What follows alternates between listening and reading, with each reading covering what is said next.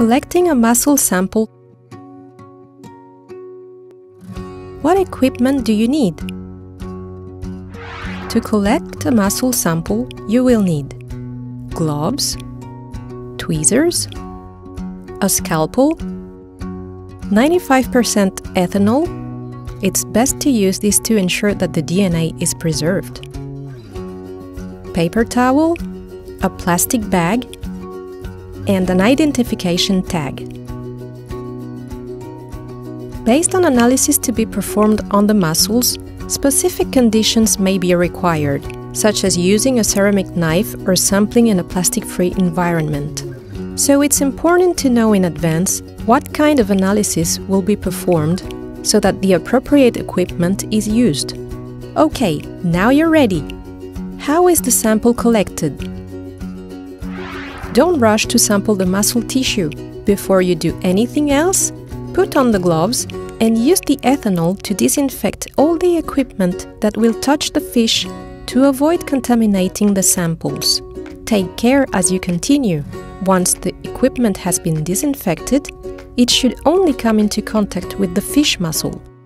The scalpel is used to cut a 3 to 4 cm square piece of the dorsal mussel. You must separate the skin and the scales from the mussel by holding the skin with the tweezers and scraping the skin with the scalpel. Place the piece of mussel in a plastic bag using the tweezers, making sure that the mussel does not come into contact with the work surface. This bag should also contain an identification tag that can be inserted using the tweezers before or after putting the mussel in the bag. Next, mark the bags containing the samples. Ideally, this would include the name of the species and the project's date and name to make it easy to locate the samples.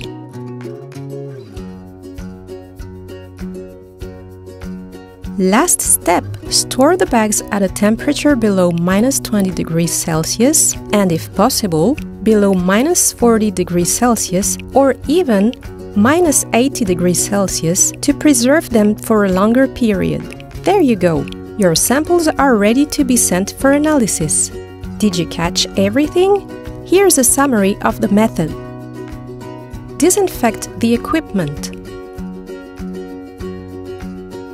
Cut a mussel sample using tweezers and a scalpel. Separate the skin and the scales from the mussel. Store the sample in a labeled plastic bag. Keep the bag in a freezer or cold storage before sending the sample for analysis.